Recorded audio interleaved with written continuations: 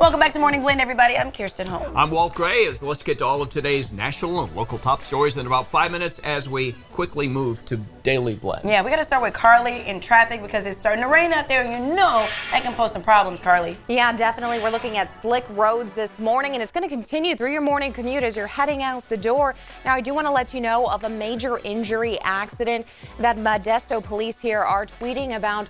Now, this is a major injury accident on Oakdale Road. Now, traffic is blocked in both directions, and it is blocking off Scenic Drive to Surrey Avenue, so just be aware of that. If you need any of those roads to get onto the freeway or the highways, you may have to take an alternate route at this point. Now, we are looking at some areas of good drive times for the most part early this morning. The rain isn't impacting too many of the roadways just yet. Of course, less cars also on the roadway. Elk Grove into downtown, 19 minutes on I-5, and you're taking Elk Grove into downtown from 99. That's going to take you about 16 minutes. But how's it looking out there, Rob? Rainy out there in the Gilmore backyard? Yeah, it's raining. And, you know, when it's raining at 5:30 in the morning, Carly, I think you and I, we know what's going to happen. We know that there's going to be some traction issues, and the roads are usually delayed with things like you mentioned there with some crashes, sometimes serious. But it's raining out here in the Gilmore backyard, and you got to plan for the rain. But I think the secret with today is that it's a cold rain. So not only a rain jacket, but something to insulate you as well. So let's go ahead and show you what's going on here. We've got a few things that are worth knowing. First of all, rain obviously this morning, but there's those cold temperatures along with it. 43 in Marysville with rain, that's a cold rain. And then you can see some temperatures up high, cold enough to snow, obviously. So this system is a quick hitter, spun up very quickly. We've got rain in the morning. We've got some snow that's going to start falling in the mountains here. And that snow level right around 4,000 or 5,000 feet. So if anywhere in the Sacramento area, you're looking at rain for the early morning commute. It's a little bit different for Stockton and Modesto. I think Stockton, you're looking at rain. Modesto, a bit of a break. But I would say within the next 20-30 minutes, you're going to be looking at rain as well. One final thing about timing is that it's not going to be rain all day long. I think by the afternoon, it's going to be very on and off with some moments of some sunshine. For the mountains, it's more consistent light snow. And then by tonight, it clears up. We're going to have a dry Thursday, a dry Friday, and then during the day on Saturday, late in the day, a new system approaches with rain and, yep, more snow on a weekend. So that's the story here for Valley Spots. We sent Carlos Herrera up into the mountains to try and find some snow. Carlos, tell us what you're seeing and tell us what you're feeling.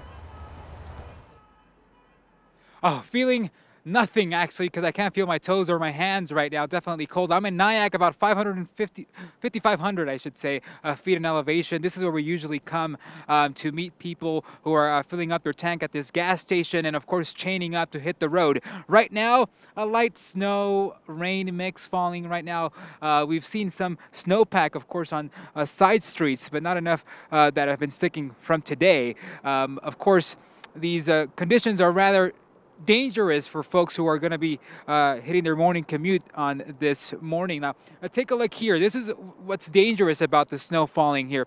These patches of ice that stick to the ground, really slippery, and make us very dangerous for drivers. Of course, this is not on a main road or on a freeway, but this is some of the patches that you might encounter if you're driving on a major highway today, especially 80 and 50. So you might want to be extra cautious for that and slow down. Right now, not many folks decided to park and to chain up just yet, but we've been mentioning it here on Morning Blend.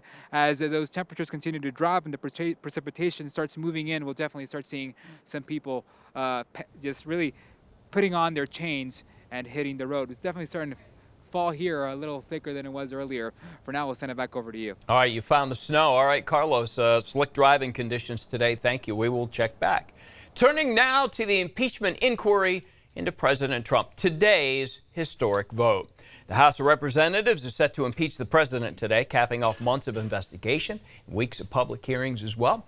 The president is accused of obstructing Congress and abusing the power of his office for personal gain when he pressured the leader of Ukraine to investigate his political opponents.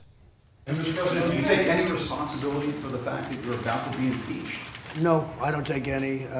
Zero, to put it mildly. In a 6-page letter to House Speaker Pelosi, the president slammed impeachment, calling it illegal, partisan, attempted coup, and accusing Pelosi of declaring open war on American democracy. All around the country, thousands gathered ahead of today's historic vote, from the steps of the Capitol in California to New York, Chicago, Left-wing groups organized rallies in hundreds of cities where people demanded lawmakers vote to impeach the president. So here's how it all is going to go down today. After a procedural vote, House members will get one last chance to debate the 2 formal articles of impeachment. They'll have 6 hours to do that. The final vote will be held immediately after that. It is expected to pass along party lines this afternoon at about 3:30 our time. We have full coverage right after Morning Blend ends at 7 o'clock. You see Kirsten behind me. She's going to have more top stories. All right, we got some other top stories for you right now in your Daily Blend. PG&E in crisis. A bankruptcy judge has approved the company's $11 billion settlement with insurance companies, and there's a $13.5 billion settlement with wildfire survivors. It's a big step forward for PG&E as it tries to get out of bankruptcy by the end of June. The company will have to do that to tap into the state's new wildfire fund, and that money will be crucial to keeping PG&E in business. From private to public, Davis is the latest city to push for PG&E to become publicly owned.